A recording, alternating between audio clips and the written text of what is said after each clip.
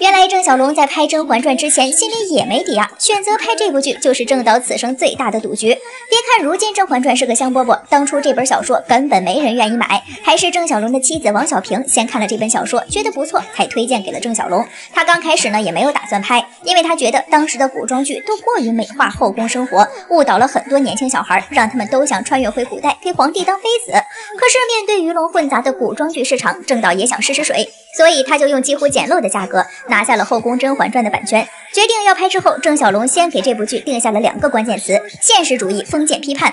于是王小平就开始和刘莲子一起对《甄嬛传》原著进行了大刀阔斧的改编。首先就是将架空的时代背景改到雍正年间，将玛丽苏大女主变成了遍地开花的女性群像，将复杂的人物关系该删的删，该合并的合并，让故事脉络更加清晰。最重要的是将普通的宫斗故事掺杂进了悲剧的内核，千红一哭万艳同悲，郑晓龙想要的感觉就出来了。最重要的是郑晓龙请来了陈建斌来担任男主角，这个决定在当时被所有的原著粉狠狠批判，甚至让这部剧的豆瓣开分仅只有 2.9， 连及格线的一半都不到。但是郑晓龙很坚定，甚至还评价陈建斌就是这部剧的秤砣，只有他在才让这部剧拥有了历史厚重感。除此之外，为了保证最终的质量，郑晓龙还请来了和陈凯歌合作过《霸王别姬》的服装设计师陈同勋，以及和张艺谋合作过奥运会开幕式的造型师陈敏正，在服装造型方面下了很大的功夫。只不过因为经费问题，没能将娘娘们的衣服完全还原历史，这也是这部剧唯一的一个小瑕疵。除了造型方面，郑晓龙还亲自请来了刘欢为这部剧写 OST， 最终他为这部剧制作了90多首音乐，7首歌曲。古风的曲子一响，娘娘们的凄凉命运仿佛就具象化了起来。做好了万全的准备，2010年9月，《甄嬛传》终于在京郊的戒台寺开机。那年冬天，一场10年罕见的大雪降临横店，都说横店大雪必出暴剧，果然《甄嬛传》就这样火了13年。终于明白果郡王嘎了之后，甄嬛为什么要说那句花落了。倚梅园那夜并不只有大胖菊和嬛嬛，还有一旁的果郡王。当时的嬛嬛对着小象许愿，果郡王只是对这个女子有些好奇，并没有什么多余的想法。但是那一夜也在果郡王的心里种下了念想，所以他悄悄拿走了那张小象，期盼着与这个女子再一次相遇。17集中七夕夜宴，甄嬛和果郡王在桐花台偶遇，两个人的一番交谈为以后埋下了伏笔。果郡王说此花是薄命之花，不应该出现在宫中，可是甄嬛却有不同的见解。如此变成薄命吗？我倒觉得此花甚是与众不同。夕颜是夕阳下美好容颜的意思吧。这段话让果郡王看到了甄嬛有趣的灵魂，也暗示了他们2个人未来的感情注定是见不得光的。在此之后，果郡王专门让蜀锦局给华妃送了2匹绣有夕颜花的蜀锦，他知道华妃不喜欢这样不吉利的花，一定会转手送给看不惯的甄嬛。此时的果郡王早已对甄嬛芳心暗许。婉婉泪清之后，甄嬛彻底对胖菊死心，收拾去甘露寺修行。这个时期是观众最爱跳过的几集，却是甄嬛做梦都想回去的美好时光。在凌云峰是果嬛感情发展的高峰期。有一天，果郡王带着一束玉兰花对甄嬛说：山花烂漫处，你我相见。玉兰的花语是纯洁且真挚的爱，这种花是极其容易氧化的，说明果郡王小心翼翼地从高处摘下后，马不停蹄地跑过来送给甄嬛，谁能不为这种纯情的爱落泪呀？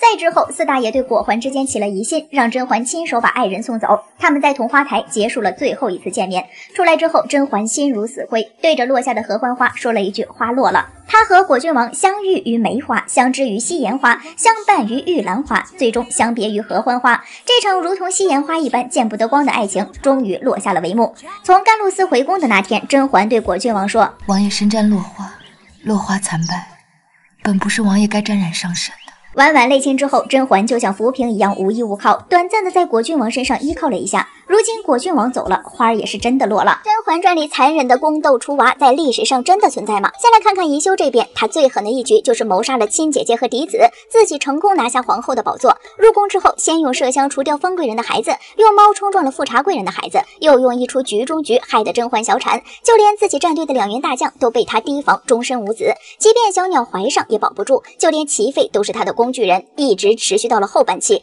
目的就是去母夺子。在历史上，这些情况都是不会出现的。历史上4大爷只有一个皇后，那就是孝敬献皇后，她是雍正帝的原配，生下了皇长子弘徽和次子，但都没有保住。就从这一波就能发现纯元这个人是不存在的。抛开这一事实不谈，在公规森严的清朝，贵贱之分极其严格。宜修虽说是侧福晋，但说白了就是妾，这地位上与纯元就是天差地别。而且皇帝、皇后和皇嗣的安保系统可是非常强大的，都会有专人试过才能放心使用。唐人虽说伤胎，但纯元根本没机会天天吃，又吃的不多，何来难产一难？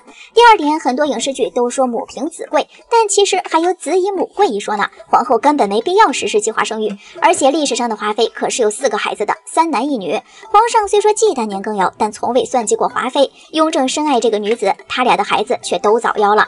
就连华妃后面都是因为身体不好撒手人寰，被追封了敦肃皇贵妃。直到她死后，雍正才处置了功高盖主的年羹尧，而子以母贵多用在立储一事上。像乾隆前2次秘密立储都是选的富察皇后生的孩子，但白月光的孩子都夭折了，他这才考虑立贤而不是立嫡。而当皇子的生母低下时，就会交给无子的高位嫔妃抚养。像四大爷自己当年就是养在了孝义仁皇后膝下，太子胤禛交给了孝昭仁皇后抚养。至于齐妃会把自己儿子主动交给皇后，也有这层沾光的因素在里面。就算将来真的是弘时继位，2宫并尊太后，也有尊卑有别的规定。皇后是母后皇太后，地位是高于作为皇帝生母的圣母皇太后的，根本不存在夺权的顾虑。只是这种封建制度才是对人心最狠的算计，比血淋淋的宫斗更可怕。你敢信《甄嬛传》里的她为了能演个宫女，竟然直接扔了女1号剧本？这个人就是甄嬛的心腹崔槿汐。在《甄嬛传》选演员时，她原本想演沈眉庄的戏份，都开始坐上眉庄人物小传，揣摩上人物心理了。试戏的时候，郑晓龙导演也让他饰演了几场眉庄的戏，没撂下准话，具体行不行呢也没有定。谁知道开拍前被告知要演宫女崔槿汐，要知道崔槿汐这个角色是宫里的老人了，这年纪也摆在那儿。比起端庄大方的沈眉庄一角，孙茜心里难免有落差，但她自己又没有蒋欣那种性子，喜欢的角色就去争取。当年华妃的选角也不是蒋欣，她就去找导演说想试试戏，结果一演，嘿，还挺像那么回事儿，这才拿下了华妃的角色。孙茜前期没说什么，到了后面实在忍不住了，才去找制片人商量换角色的事儿。在她看来，崔槿汐是那种精明能干又心思细腻的人，跟自己本身的性格差异很大。而郑晓龙导演接下来的一句话，让他瞬间放弃了这个念头，选择了继续出演崔槿汐。导演说，这时候眉庄这个角色已经定了兰溪出演了，而且崔槿汐这个角色最开始就想着让孙茜演，这个角色对于整部剧来说都是非同小可的。甄嬛能笑傲紫禁城，崔槿汐功不可没。如果崔槿汐这个角色立不住她了，那么甄嬛也就塌了，立不起来大女主人设，整个剧都将覆灭。导演还说，第一时间把她安排在这个角色上，才能往下安排，这显然是非常重视了。果然，孙茜听完就决定继续参演这个角色，毕竟崔槿汐的戏份是真的不少啊。甄嬛每次心神不宁，不知道怎么选择的时候，崔槿汐都会站出来帮她出主意定神儿。此番回宫有些东西，你是一定要舍弃的，比如信，娘娘要做的是狠而无心。虽说甄嬛前期对槿汐有过猜忌疑心，但后期可以说是完全信任。槿汐除了你，便再也没有人会对我说这样的话。到她挺着孕肚去慎刑司相救之时，就已经超脱了主仆情谊了。也不得不说，她扮演的崔槿汐是很成功的，就连演员本人去看个老中医都会被认出来，可以说是一种双向成全呀。甄嬛2家国子里，舒太妃为啥不反对？一句话早已暴露，她就是故意撮合。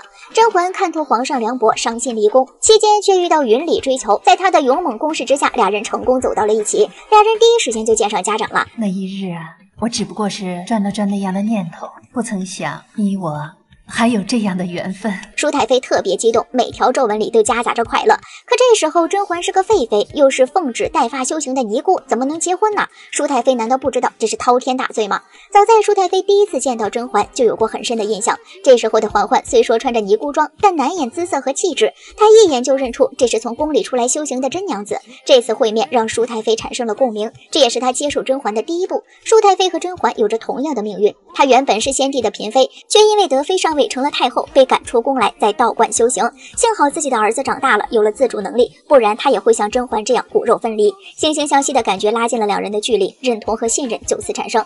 而且甄嬛很有才情，她和果子狸合奏《长相思》与《长相守》，让舒太妃泪奔。她自己也是个纯爱战士，这《长相思》和《长相守》就是她和先帝的情根。而如今这两样东西分别在甄嬛和果子狸手里，两人在一起正好弥补了她这么多年不能与先帝相守的遗憾。另外自己这个儿子虽说风流倜傥，但多年单身至今未娶，如今终于有个合心意的了，他也不好拒绝棒打鸳鸯。他相信儿子的为人，对待爱情纯粹真挚。甄嬛伤心离宫，定是见惯了宫里的虚与委蛇，如今也算是得以圆满了。可这俩人的身份之差，他也不是不担忧。要知道四大爷还健在，甄嬛又生过公主，保不齐哪天人家就想起来了。而且带发修行的身份摆在那儿，舒太妃自己就是那个长困尼安的人，怎会不知其中利弊？而且果子狸又是皇上的弟弟，这要是被发现了，那还得了。可舒太妃经历了太多的坎坷，眼下她只想珍惜眼前，活在当下，以后的事儿以后再说呗。儿子好不容易有了相爱的人，又合自己的意，何乐而不为呢？《甄嬛传》3大巅峰局，随便一个都是宫斗界的王炸。滴血验亲局，它可是全剧第1大局，也是细节最多、时长最长的一局。看似是瓜六带头举报甄嬛私通，实则背后是宜修和瓜家是主谋，安陵容是助推，而甄嬛这个被告人也是早有预谋。滴血验亲局前涂指甲、混淆视听，局中智商一直在线，在宜修战队眼皮子底下上演一出局中局。甄嬛回宫的主要目的是为了救蒙冤的甄爸，还甄家一个清白。可四大爷却以瓜尔佳氏暂时无戏可查，和瓜六并无大错为由推脱了。即便她已经成了贵妃，也依旧不能和父亲见面。滴血验亲事件直接给了甄嬛一个理由，彻底除掉瓜家，报仇雪恨，同时又给了双生子清白身份，以平流言，绝除后患。兵行险招才能绝处逢生。可惜安陵容太毒辣，弄残了温实初，送走了梅姐姐，甄嬛此战到底是输了。纯元故一局。宜修这一局可谓是漏洞百出，可四大爷呢偏偏信了他的邪。纯元皇后是皇上心尖尖上的人，甄嬛是他的替身，宜修这一招无疑是戳破了这层滤镜。四大爷不是不清楚这是宜修的设计，而且这时候的甄嬛已经踩到了他的底线，又是插手朝政，又是逼死华妃的，加上甄爸被陷害的事儿，让俩人在政见上不合，于是他才新账旧账一起算，惩治了甄嬛。而甄嬛这波也是中了宜修的圈套。皇娘放心，臣妾已经准备妥当。只是婉贵人册封当日的吉服来不及改制，臣妾便让礼部拿静妃封嫔时的吉服改制了。皇后当着太后的面说把静嫔封妃的吉服给甄嬛改，太后也是点了头的，这让甄嬛觉得可以借穿他人服制，这才上了当啊。假孕争宠局，这局可以说是曹琴墨和华妃的著名代表作，从安插人手到故意攒局，曹琴墨自身入局，一步步引着眉庄入局。太医院医科圣手江澄江慎全是华妃的人，刘本和茯苓也是他们暗中埋的线，加上张远盼是宜修的人，睁一只眼闭一只眼，这局就成了。眉庄要娃心切，就这样上了人家的当。四大爷知道这是个局，但他更失望于眉庄的能力表现，直接压下，不了了之了。四枚就这样断了缘分，再没能回到从前。《甄嬛传》3大暗线局，最后一件忙坏了甄嬛，差一步都是死。巫蛊离间局，这是宜修对安小鸟和甄嬛展开的针对性行动。安陵容被华妃刁难，被迫献曲卖艺，甄嬛不放心她一个人，便也跟着去了。事后华妃打赏了他2人，一人一个玉坠子。这事儿宜修也听说了，小鸟身边的宝娟就是他的人。从眼线口中得知安陵容偷摸扎小人，行巫蛊之术，便一早跑过来揭发。期间宜修先是告知了他被发现后的后果，又动之以情，晓之以理的劝说，加上之前安爸犯事也是宜修帮的他，小鸟自然就会更加感激宜修。当他一问是谁报信，宜修说是他的好姐妹，这矛头已经开始指向甄嬛了。加上宝娟一挑拨说是菊清告密，小鸟就信了，觉得是甄嬛派人监视他，还要置他于死地，这才跟人彻底离了心。不得不说，这波宝娟这个暗线埋得妙啊。王者屠龙局，甄嬛和叶澜依联手屠龙，这里面用到的人脉非常广。甄嬛调走了养心殿外所有人，给拽妃提供环境优势，金丹一下肚就差催化了。除了他俩主力，还有苏培盛的暗中帮忙，小允子除掉了四大爷唯一的眼线下意，安陵容生前提供的迷情香，还有魏林从中帮衬，而且还有很多的细节值得深扒。四大爷为啥扯不动黄带子？四大爷突然死了，怎么没人怀疑熹贵妃？四旦为啥没露面等等。不得不说，甄嬛这出屠龙局的暗线错综复杂呀。夜探闲夜阁局，这一局是甄嬛前期最忙的局，一晚上干了7件事，可把我们嬛嬛给累坏了。先前曹琴墨抓住了烧纸的浣碧，便以这个为把柄策反了他。心思敏捷的甄嬛没多久就察觉到了不对劲儿，所以他出手的第一件事就是揪出内奸，用一盒密合香成功调出了浣碧，也收买了一波曹琴墨。通过这俩人把华妃引进圈套，他自己又是忙着见静妃，硬刚华妃，收买方若姑姑，带走侍卫的，一通忙活才见到眉庄。事后还意外遇到了天赐良缘果子狸，算是狠狠的满足了一波他的成就感啊。这时候他已经对果果动心了，所以才没收走小象，不然后面怎么勾搭到手呢？哈哈。甄嬛传4大蠢局看似漏洞百出，实则给人性拿捏的死死的。吸了推局，这一局可谓是嬛嬛宫斗史上准备最不充足的一回了，漏洞百出不说，差点给自己搭进去。甄嬛用一个本就保不住的孩子碰瓷儿，光杆司令宜修，皇上不是没察觉。要知道甄嬛醒来之前这段时间，听听皇上对甄嬛的称呼转变，从嬛嬛变成了熹贵妃，就知道宜修早已经有过自证了。而四大爷也在考虑其中的利弊。甄嬛这个局重点在人心，关键是看皇上信谁。皇上本身就是这局的最大棋子，他疑心甄嬛杀害亲自嫁祸皇后，又觉得宜修心狠手辣的事儿不止一件，这信任指数基本上5开。要不是有龙月力挽狂澜，甄嬛不好收场啊。2去母夺子局。这局是宜修早在刚进宫时就琢磨好的。他作为多了么队长，之所以允许齐妃生下孩子，就是想着玩波养猪流。前期他利用齐妃忌惮甄嬛有孕的心理，派出小鸟撺掇人家给甄嬛下家猪桃花粉，成功把3蛋攥在了手里，让齐妃这个生母见不到孩子，形同空气。可齐妃还是太蠢，趁着宜修市集的空档，偷偷去见3阿哥，还说了大逆不道的言论，被简秋告发，成功断了自己的一切后路。宜修最烦有人忌惮自己志在必得的太后位置，借着拽妃得宠的事儿撺掇人家下手。齐妃是个只会实名制下毒的，一下就中了宜修的圈套，断送了自己，折了翠果，还把好不容易养大的儿子拱手送人了。3惊婚5局。这局看似高端，实际上处处是陷阱杀招，全是伤敌1000自损12000的坑。曹齐墨自己以身入局，在场所有人都能看出他的心思，连皇上都是清楚的。他逼甄嬛跳惊婚舞，跳不跳都是坑。甄嬛侥幸过关，幸好是有果郡王等人的帮衬，加上他自己长了一张巧嘴儿。但其实这个局的关键不在于甄嬛，而是给华妃的娄东富做铺垫，想让他重获圣宠。要知道纯元这个工具人，连宜修都不是100%用成功，就别说根本不知内幕的华妃一派了。为了这么一出，曹齐墨自己冒犯了纯元，被批斗不说，还让4大爷察觉到了华妃，也就是年家和敦亲王瓜葛着，于是他慢慢揪出了这条利益线，逐个击破。4木薯粉局。这个局本身他就漏风，不打心理战，纯纯的栽赃嫁祸。曹齐墨自己话术不缜密就算了，甄嬛也没作案动机呀，4大爷根本就不信。可甄嬛是吃了哑巴亏的，他不敢说自己遇到了果郡王，不然就是必死无疑，所以他越不敢说，对方越嚣张，越要把黑锅往他头上扣。幸好有端妃这个变数，不然甄嬛很可能就有口难辩，被禁足了。